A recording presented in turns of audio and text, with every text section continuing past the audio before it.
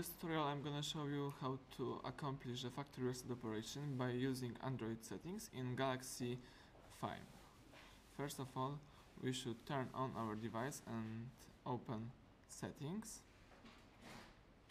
Let me do it. Now we should scroll down to Personal tab and choose Backup and Reset. Now we have to open Factory Data Reset. You should read the whole information about process and choose Reset Device. If you are sure about your decision, choose Erase Everything. And now your phone is erasing all personal data and customized settings.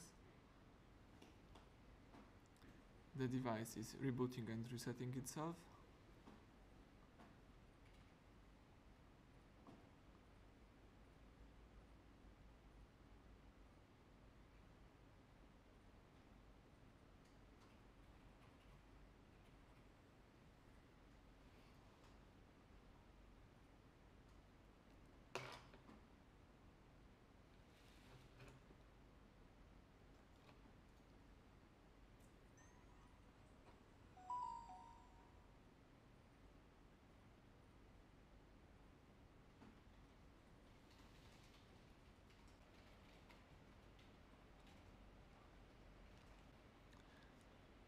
The phone is installing default apps.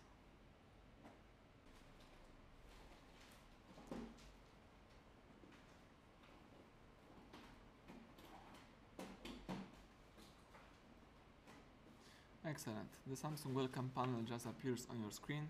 Your phone is ready to use. Thank you for watching.